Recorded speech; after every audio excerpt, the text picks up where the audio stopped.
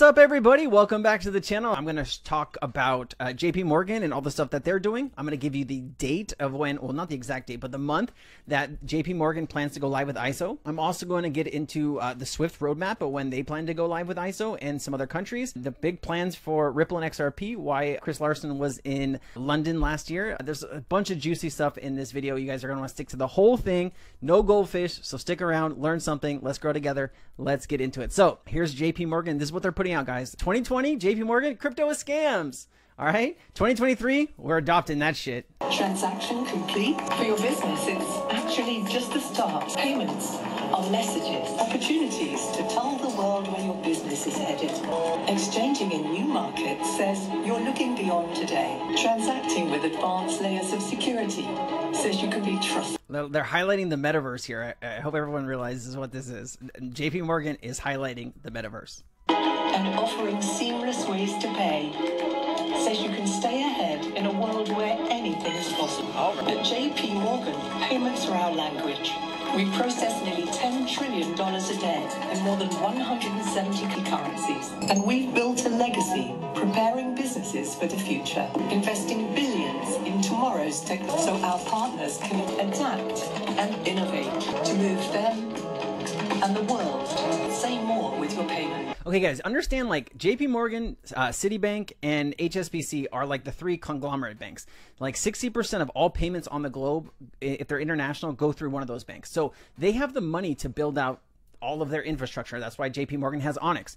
So when you look at something like Ripple and you look at Stellar and you look at HBAR, right? They're really facilitating and helping small to medium enterprises, institutions, not as quite the bigger banks that already can pay for their own solutions. So we're just gonna have to see how this goes, but check this out. So I played this in another video, but I'm gonna connect it with something even juicier because it light bulb moment went on in my brain after I watched this, playing it for my community, and I'm gonna show you. Process engine. Actually, read another question that is related. Is your go live this year for cross-border or for domestic payments? So it's a very good question, and the answer is both. And why I say both, because Swift, it's the initiative of Swift, it's CBPR plus. So we're going to be following those timelines. Having said that, we also follow the timelines of any other country that we are a direct participant. So, for example, Thailand, Malaysia, Singapore, South Africa, New Zealand, Australia, they're all migrating to ISO, and they have their own timelines. And we, J.P. Morgan, because we're a direct participant, we are migrating and we are following those country-specific timelines. So the answer is... Okay, so what is the timeline for CBR Plus? I'm so glad you asked because I pulled it up just so I could have it handy for you. What is CBR Plus? Cross-border Payments and Reporting Plus is a work group of payment experts whose mission, it was their mission, guys, mission from God, to create global ISO 20022 market practice and implementation guidelines to ensure a common rollout of the implementation of ISO. So when's that happening, Sensei? Right here, November 2023, right before Christmas. Now, guys, I don't know if this means they're going to start using cryptocurrency in some of these payments, but they're going to have the option to. So will they use it? Probably. I don't have, look into my crystal ball and tell me the future. I don't have that over here, right? I'm just going with the information that I provide and I show you, and hey, let's see what happens. But it's interesting. AMMs are supposed to come in like September, October, and now then you have Swift, J.P. Morgan in all of those countries, and you also have J.P. Morgan telling all these other banks and institutions that work with J.P. Morgan, don't wait to 2025. So it'll get interesting. Brad Kimes. My mind went blank. I was trying to get it, but I couldn't. All right, so Digital Perspectives, that's his name. He posted this, and this is a juicy little clip, so let's play it and let's watch along. UK says, forget it, we'll do it. It became what's known as the Eurodollar market, which is the overseas market for dollar borrowing and lending. That becomes a, we don't know the size of it, but let's call it a $400 trillion market. Whoa. And then I love that guy. We get this big breakthrough in derivatives. The US has got the Chicago Board of Trade doing futures and options and all of this stuff, but we start to figure out more complicated structures, things like swaps. And the US stops its banks doing it by its use of regulatory capital. They're like, no, this is inefficient, you can't do this. The UK and Europe went, well, we're going to regulate and allow it to happen because it's big. We've seen this before. That becomes a $250 billion market. Whoa. All the major banks. Largest operations were London. That guy's too good. So London, if you've been watching the news, is going to do the same thing. It's called regulatory. London is putting together a very sensible set of crypto rules, as has Europe, as has Switzerland, as has Singapore, as has Hong Kong, as has Australia. Okay, there's its old trading group that it did with Eurodollars, and it did with derivatives, and it did with foreign exchange, all got their regulations in place. The UK is the hub at the middle, and it will capture the lion's share. And before you know it, Coinbase, Gemini, and everybody will move to London. And isn't it timely that just about a year ago, Chris Larsen himself from Ripple was over in London because London is looking to pull more business and capital from the U.S. How timely it is. The focus of this trip, though, is money. City, good to see you. That's Chris Larsen. A billionaire round table. So Silicon Valley, London have a lot in common. Fair to say these tech big hitters could lose $1 million down the back of the sofa and barely notice. I'd be looking for that shit. I'd be looking for that million. Surprise investments away from the Bay Area and over to its biggest tech competitor, Silicon London. Whoa. All right. This is a juicy video. You got comedy, you got education. I mean, what else do you need out here? Hey, if you haven't hit like, please do so. It helps me grow. If you're not subscribed and we come back for multiple videos, I'm going to come get you. All right. All right. JP Morgan promo. The future is token based, right? So here you go. Moving money can be challenging. Traditional payment rails create limitations, like complex and costly cross-border transactions and limited cutoff times.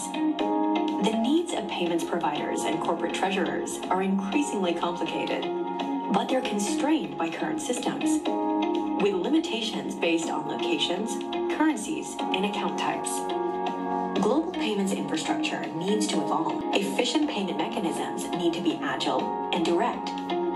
Complex multi-account structures need a way to move money globally 24/7 with technology-driven automation and programmability efficiency. Enter deposit tokens, a transferable token that can be used as collateral and unlock new pathways for storing, exchanging, and settling funds while still benefiting from the trust and stability of commercial bank money and connectivity to traditional financial services. You guys realize when all this happens that all of our deposits in the bank, they become tokenized, right? Now, where that value lives, I don't know, but it's going to live somewhere, all right? Because now it's all digital, right? It's going to be digital on your phone. You're going to look at it like you always have, but in the background, that's how it's going to flow seamlessly. We believe the future of money is token-based, where information and value movement merge, and money moves instantly, replacing slower message-based systems and ushering in a new era of financial efficiency. We are transforming the future of banking. We are on it. There you go. JP Morgan is putting bank into this.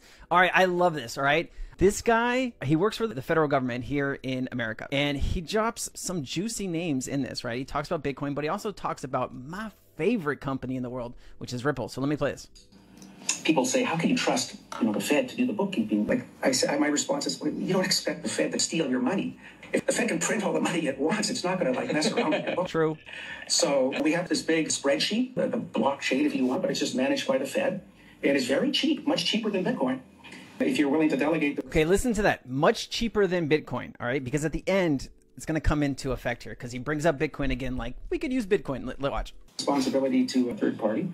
But then the downsides to all of that, of course, is suppose you didn't want the Fed to be responsible for processing the payments. Suppose the Fed will likely impose some KYC restrictions on some purchases. They might not process some purchases that you might want to undertake. And so it was at that point that I said, well, we could, if we wanted to, extend the concept one step further. Let's extend. I'm not saying that this is ever going to happen, but just conceptually, you could imagine not FedWire for all, like a Fed coin. What the Fed would do is actually just issue these Bitcoin-like objects, but then they would enforce a par exchange rate with the US dollar. That would eliminate the exchange rate volatility. But they could delegate the clearing of these payments to some third party, some sort of Ripple-like protocol. What? So he goes back to Bitcoin, but a Ripple-like protocol? He's like, man, maybe I shouldn't have said Ripple there, but interesting. Let me finish. It's 8 more seconds, and then I'm going to show you how much money goes through FedWire. Delegate the responsibility of processing these electronic Fed coin payments to the miners. And the idea there would be... All right, so this is a side note. How much value goes through FedWire? Because he said FedWire, all right? FedWire monthly statistics. I show you. All right, Fedwire. And I've shown this before, but hey, if you're new to the channel and you're just now joining. So average daily volume of transfers in the millions. So 4.4 million millions is 4.4 trillion. Trillion with a T per day through Fedwire. I would love it if they use Ripple for even a drop of that money, man. I would be chilling. All right, this is from XRPville. Go follow XRPville. He posts a lot of great XRP content. I love the guy. He made some really cool artwork for me. I've got a big heart for this guy. All right. The world of money. This is Christine Lagarde. This is, oh, my bad, guys. I'm thinking what's it called? This is Christina Georgieva. Apologies. So this is April 18, 2022. Obviously it says on screen, but she's going to tell you where this is all heading. Now, if you didn't know, this is the person that is controlling IMF, World Bank. This is the person that makes the decisions. The world of money is going to do the right thing, and it is to drive innovation that private sector is so good at providing. She's going to be driving innovation that private sector is providing. That's companies like Ripple, Stellar, HBAR, etc. In technology, combined with the trust built by the participation of central banks, regulators, and standard settlers.